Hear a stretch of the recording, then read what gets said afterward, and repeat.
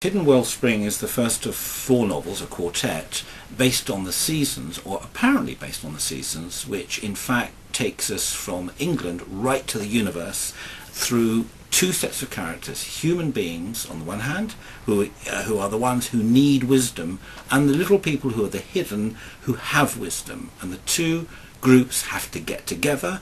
They have to learn to work together, they have to learn to love each other, and they have to learn to progress. And they do this because they're on a quest to find 4 gems, each of which represents one of the seasons.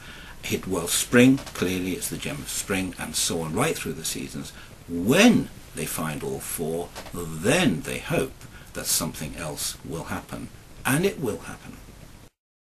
The original inspiration came on one of the motorways when I was driving along, and my then wife said to me, what about writing a book about little creatures that live on the motorway, or I should say on the interstices between the motorways. And that was the beginning.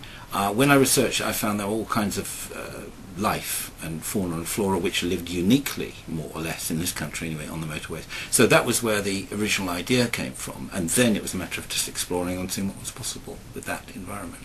Or those environments, I should say.